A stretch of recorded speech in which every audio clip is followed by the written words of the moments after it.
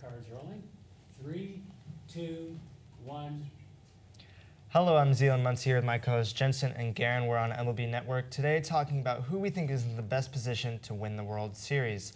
Jensen, who do you have at this point in the season? I have the Houston Astros. I mean, they won the World Series last year, and they just got Justin Verlander, right? He's going to help them push ahead in their rankings in AL West. Yeah, that's a good pick. What about you, Garen? Yeah, just like you said, that's a great pick. But I think for the World Series, I think that the Atlanta Braves are going to come out on top with their stacked roster.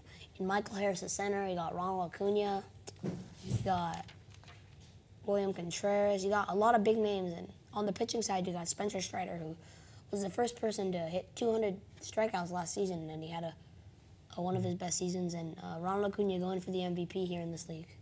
I was going to say the Dodgers. They've been very consistent, but we have some breaking news. This might shake that up. The Astros have traded for Julio Rodriguez and Logan Gilbert from the Mariners for Jose Altuve, Alex Bregman, and 2 pitching prospects. Jensen, do you have the Astros still, or what does this change? Wow, that changes everything. 2 of their best players and 2 pitchers.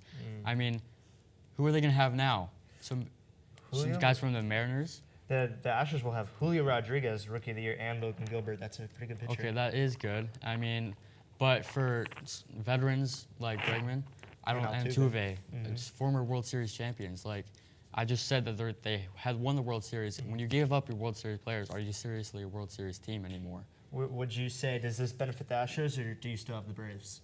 I still got the Braves in this one because it doesn't really affect the Braves that much because the Braves are in the NL and these 2 teams are in the AL. But I don't think the Mariners fans will be happy with this one because, as you heard, in 2019, the Astros were caught with a pitching scandal where they were using trash cans to cheat and steal signs.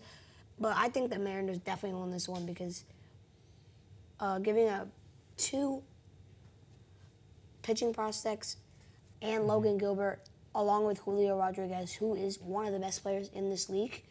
I think Altuve and Bregman, 2 veteran players, 2 great players on the defensive and hitting end. So I think the Astros definitely won this trade.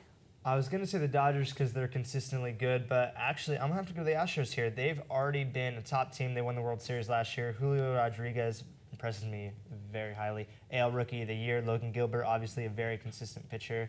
Jose Altuve and Alex Bregman, their agent, I mean, I know they're good. They were part of that team, but I think this is a loss to the Mariners. This is a win for the Astros. So I'm actually going to go with the Astros here. I think they've been dominant in the last couple of years. And, yeah, I think this will definitely help them out, having a very good pitcher. We don't know who the pitching prospects are yet, but I feel like this was a very good trade for the Astros, and in the end, it will benefit them, potentially taking back to the World Series. That's it for us today on MLB Network. I'm Zealand here with my co-host Jensen and Garen. Thanks for watching.